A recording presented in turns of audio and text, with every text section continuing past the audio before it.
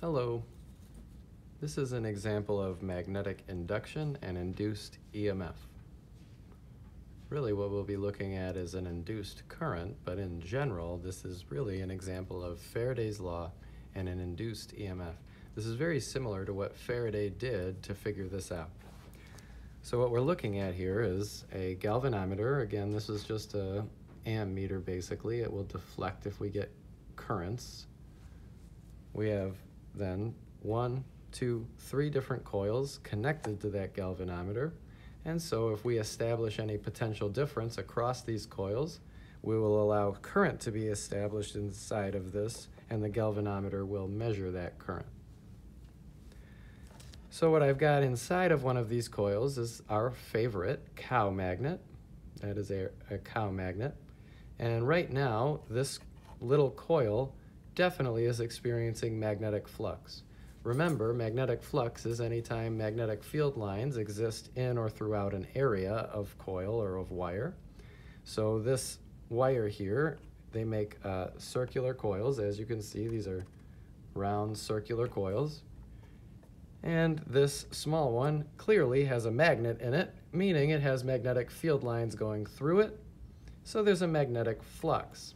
Now the thing to remember always about Faraday's law is that it doesn't matter if we have magnetic flux, it matters if we have a changing magnetic flux. Well, how could I change the magnetic flux in this area of wire? Well, one way I could do that is I could take this magnet and I could remove it from the area of wire. And when I did that, you saw as the magnet was removed from the coil, our galvanometer read some current. And so I'll show you again. If I insert the magnet into that coil, missed. If I insert it, I'm getting a change in magnetic flux as I insert the magnet. And we can see that as I insert or pull away the magnet, clearly the needle deflects, and that means we're getting a changing magnetic flux in the area of the coil. Now, the only difference between this coil and this coil is that this one has about twice as many turns, and this one has about twice as many turns as that. And so as we go down our coils, this one should have twice the turns, this should have 4 times the turns as our first coil. If I take my magnetic field lines and change them through the area of the second coil, we see we induce a current in here. If I remove those field lines, we would get a changing magnetic flux in this area, which would induce a current, and we can see that here.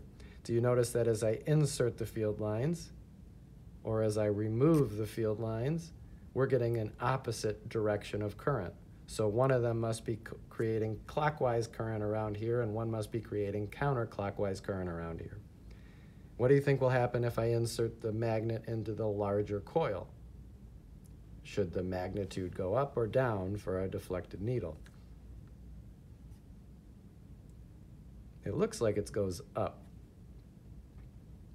So this is an excellent example of changing magnetic flux in the area of a coil, inducing a current in that coil. And depending on if we increase the field lines in the coil or decrease the field lines in the coil, we can see that we get a somewhat equal but opposite reaction from our galvanometer. So what Faraday discovered and what we utilize all the time is that if we have a changing magnetic flux in the area of a coil, we induce a voltage, an induced EMF in that coil, which can then establish a current as long as we have a closed loop for the current to exist.